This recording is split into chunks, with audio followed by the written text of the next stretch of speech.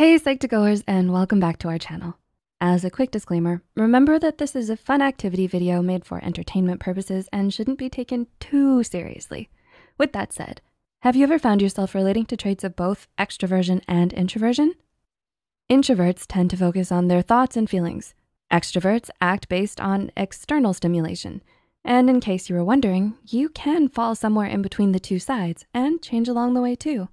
So here's a quiz to figure out where you fall among these two personality traits. Don't forget to tally your letters. We'll add them up later. At the end of this video, we'll tell you the results. So let's begin.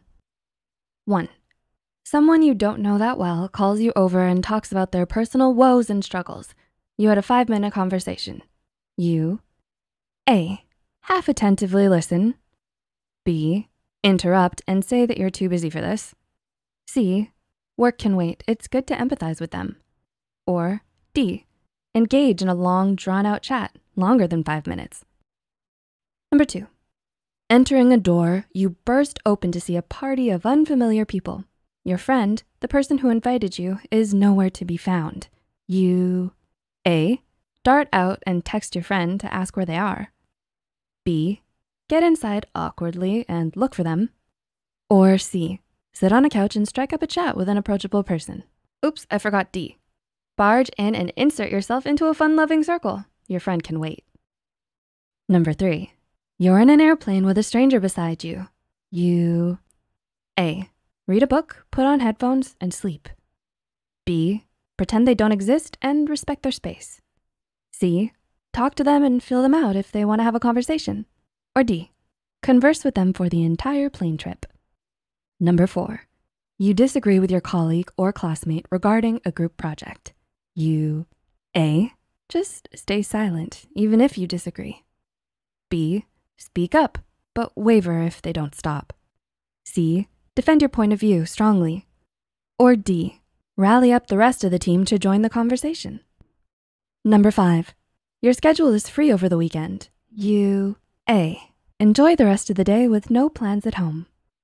B, walk to the park by yourself and enjoy the sights and smells. C, consider calling your friend for a lunch date. D, pack up your schedule and make plans with several friends ASAP.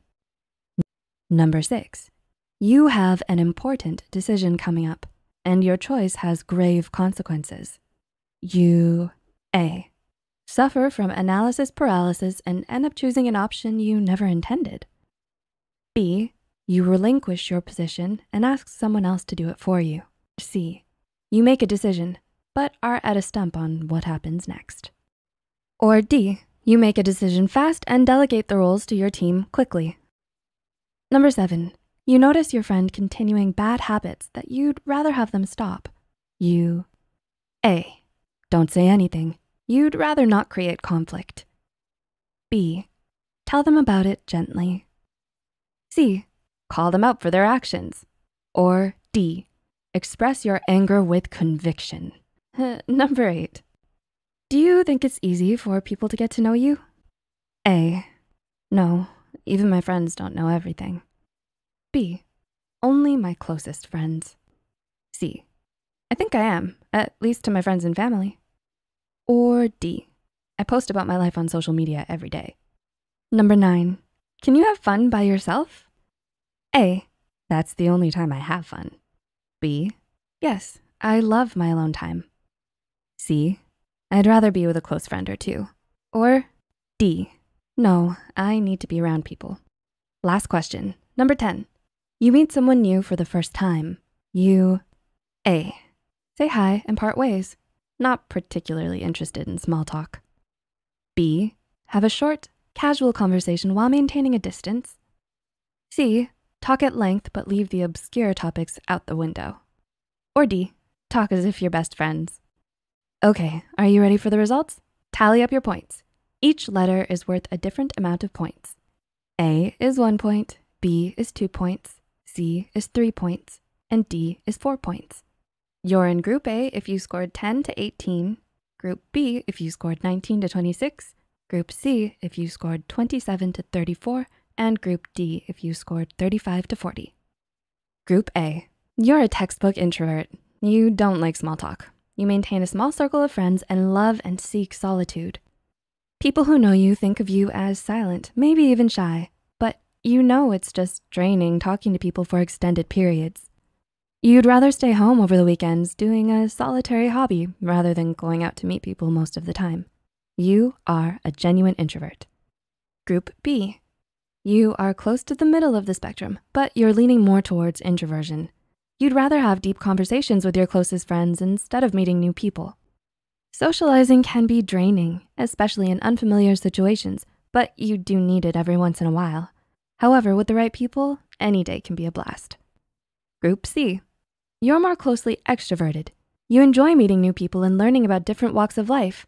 You do love a good party or gathering and have no problem catching the spotlight. You are also self-assured and highly idealistic, making you a great partner to be around for the more introverted of the bunch. And Group D, there's little to no introverted bone in your body. You love getting to know people, and the idea of spending a weekend at home sounds genuinely out of your realm of thought. Your hobbies are people-centric, and you're crazy loyal to the friends that are lucky to have you around. You're the life of the party. Which group do you fall under? Have we missed anything? If your results were accurate, let us know in the comments below. Don't forget to like and share this video if you had fun taking the quiz. The studies and references used are listed in the description below. Make sure to hit the subscribe button for more Psych2Go videos, and as always, thanks so much for watching. We'll see you next time.